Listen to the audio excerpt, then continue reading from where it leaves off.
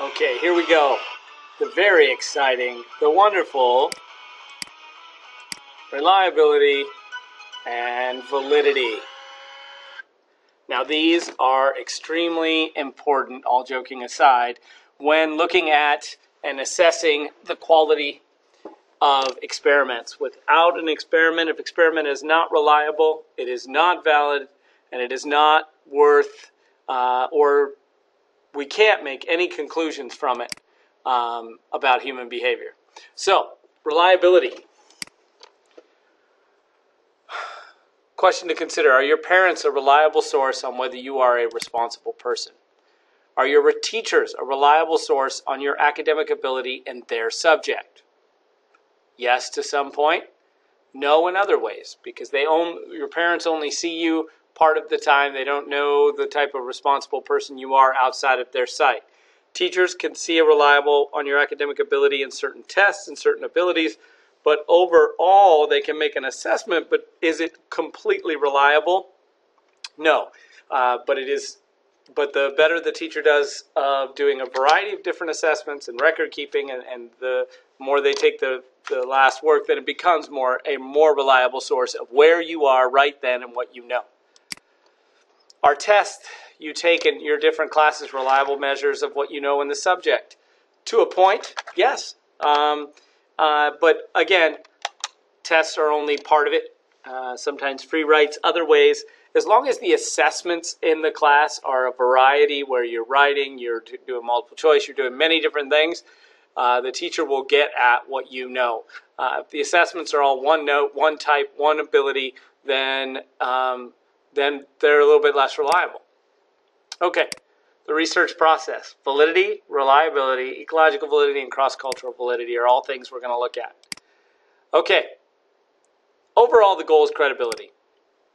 Reliability plus validity equals credibility and the ability to replicate the findings. Reliability, is it consistent? Does it produce the same findings in the same circumstances if you replicate the experiment? So basically, it's reliable if you can replicate it. Okay? Validity. Does the experiment measure what is intended to measure? And there are many different ways to look at how valid an experiment is. There are different types of validity that we will take a look at. The first layer of a layer of analysis, reliability. Think of reliability as the 4 R's. Reliability requires replicable results. If it can be replicated, it is a reliable experiment. If it cannot be replicated and get the same results at the same time, then it is not. If you can replicate the research and get the same results, then the findings are reliable. Reliability. We could just measure something using a piece of string, but it wouldn't be very accurate because we would just be hoping that we cut it at the right place or looking at the experiment. We need to be able to measure or observe something time after time and produce the same or similar results. In that case, a tape measure is going to be much better at that type of thing. I want to measure the intelligence. If some person sits the test on several occasions and the results change each time, then that test lacks reliability. If they take the same exact test, they should do around the same. Or if they take the same type of test, they should score around the same. And if they're scoring completely different, or there's a definite difference in the scores, then the test is not reliable. The test also lacks validity because the scores are meaningless. If something is not reliable, it can't be valid. If I test my participants again several months later and their scores remain consistent, I can say the test is reliable, but it might still lack validity. The second score might just be measuring what a person has learned since taking the first test. Does the driving test measure your competence? Oh, let's see that car one more time. Isn't that a beauty? Okay. Does a driving test measure your competence to drive on the road, or is it a measure of your ability to pass the driving test? Would you be able to pass it again in 6 months' time? Would you do better? Is it a reliable and valid test, especially if you had to drive this beauty of a car? So, most of the time, most of us believe that the driving test is a measure of your competence. However, You are just driving once. And would you be able to replicate it time after time after time? Would you see this as bullying or horseplay in the playground? You would see this from your own subjective viewpoint. We're biased by experience and expectation. Observers must agree about what they are observing. They need to use standardized behavioral categories. Otherwise, it's not reliable.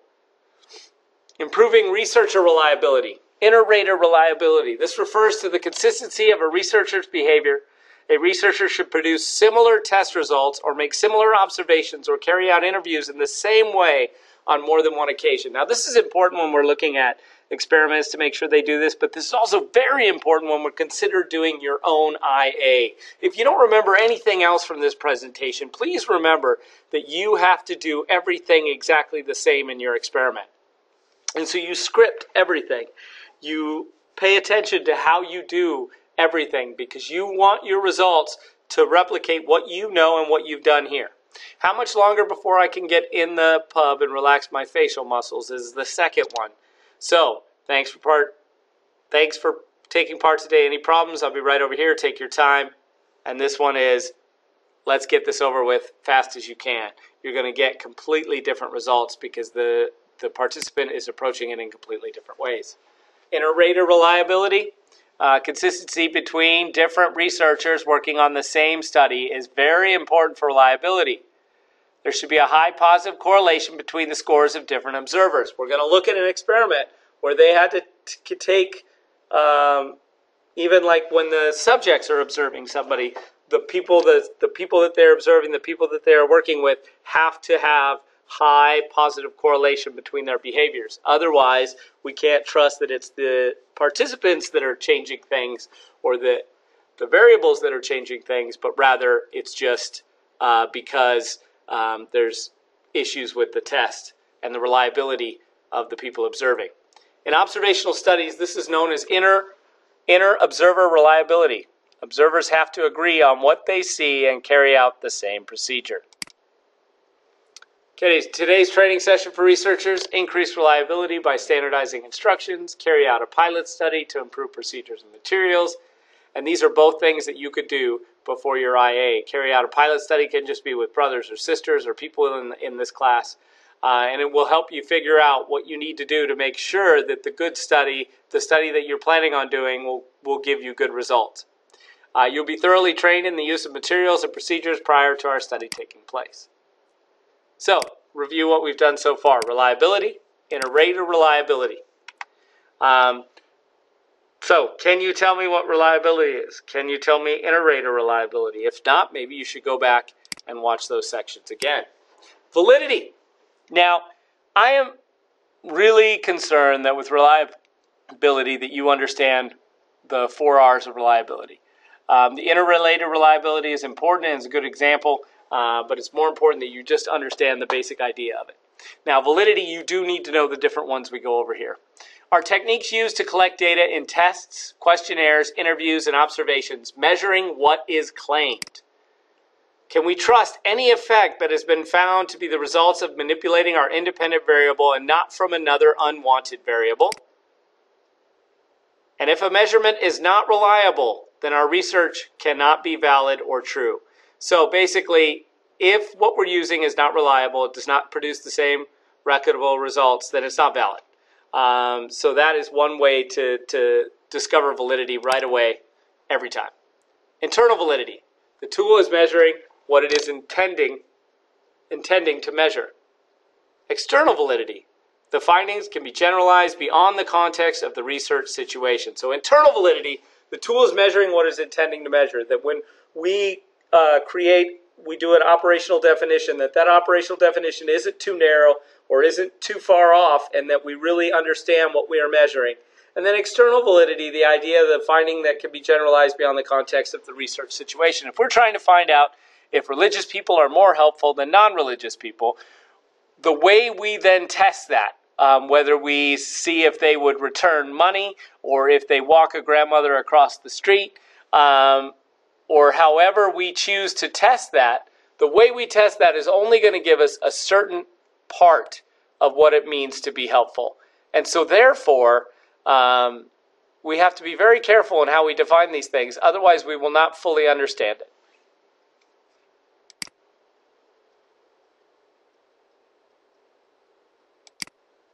Review: reliability, interrelated reliability, external and internal validity. If you are able to answer these at this point, you're great. If not, you may want to rewind and go over those again. Content validity. Does the content of a test cover everything in the area of interest? Does the experiment on helpful, does it have enough different ways of looking at whether religious people are more helpful or not? Does it look at multiple ways that people are helpful, or does it only measure one? If it measures a group of those, then you can be much better shape. More rigorous experts in the field systematically examine the tools, components, and compare them with set standards. And just beyond just tests, though, also looking at the way the study is measured. Does it measure multiple things, or is it just measuring one element? Predictive validity. We can skip that one. Temporal validity. And really what we're talking about here is this the findings due to the fact that we did it in Victorian times, on whether somebody would be helpful, or whether people would use more crass language in Victorian times or now, looking at whether drug use and those types of things. Well, drug use here might have been the same as it is in this decade, but really, can we look at that?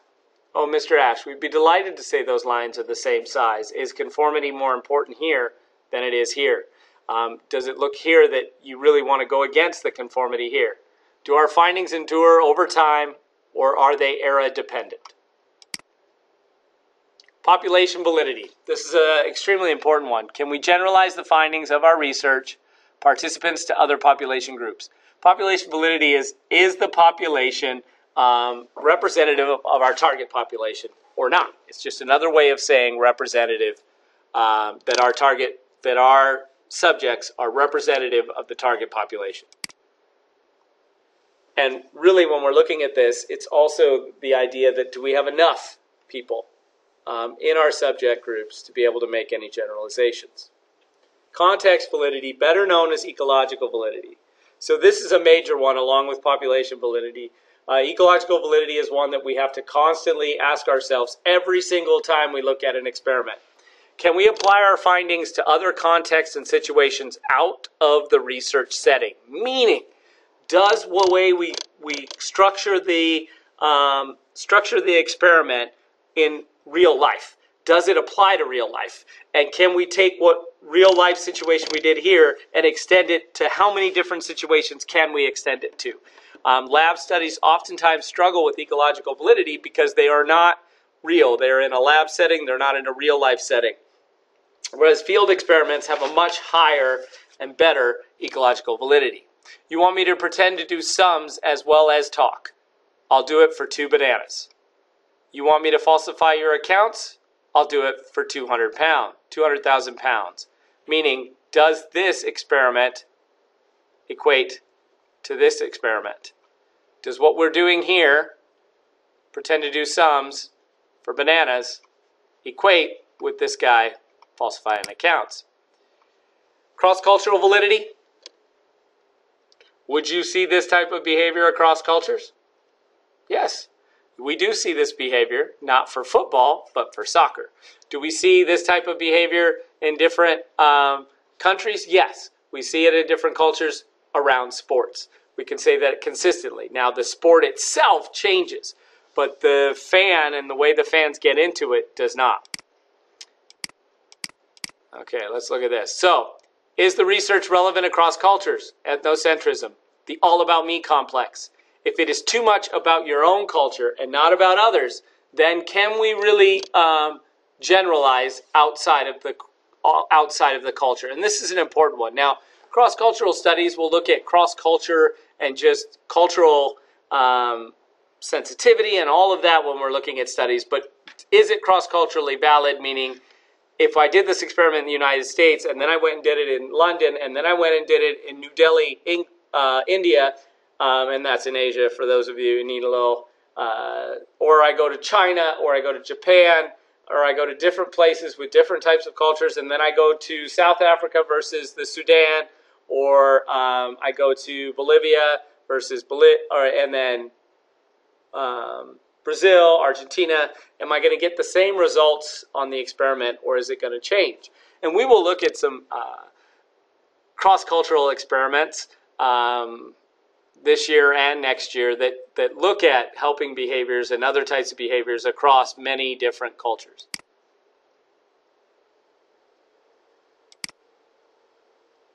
Okay.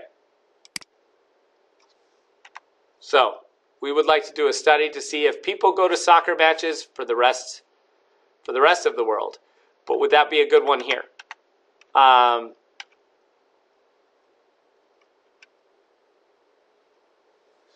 Gender validity. Can we generalize the results of the study to males, females, and the neutral people? If we did a study on cheerleaders, can we generalize that behavior upon football players? Or football, can we generalize that to women? But in FFA, we see a much more gender-neutral group. And so what you see here is the idea that, is it gender valid, meaning that if I did the study on all women, can I then transfer that information to men? And most of the time not. So we want to know the makeup of men and women in a group. We also want to know the age so that we can see if it's population valid, if it's just college students versus a wide range of ages, or if it's just children, and then we're trying to apply that knowledge to adults. There's going to be a problem there. So gender, cross-cultural, population, and ecological validity are the major ones here. Content validity is also important. Some other validities are important, but those are the major ones that we want to make sure we pay attention to. So, review. Go over this type of review right here. If you do well on this, then this video has been a success for you. If not, you might want to take a look at it. We're going to test your knowledge, or we're going to practice the knowledge from this video in two different ways. One, we are going to continue the experiment, the Halloween experiment, and we are going to look at its validity in several different ways. Then we are going to take a look at some other ways of measuring validity. We'll do a test where we look at all the terms and kind of put them together and see which experiments are going to bring about certain validities and where they're going to struggle, and do kind of a matching type practice there. So I hope you had a great homecoming weekend. Hope good, and I will see you on Tuesday.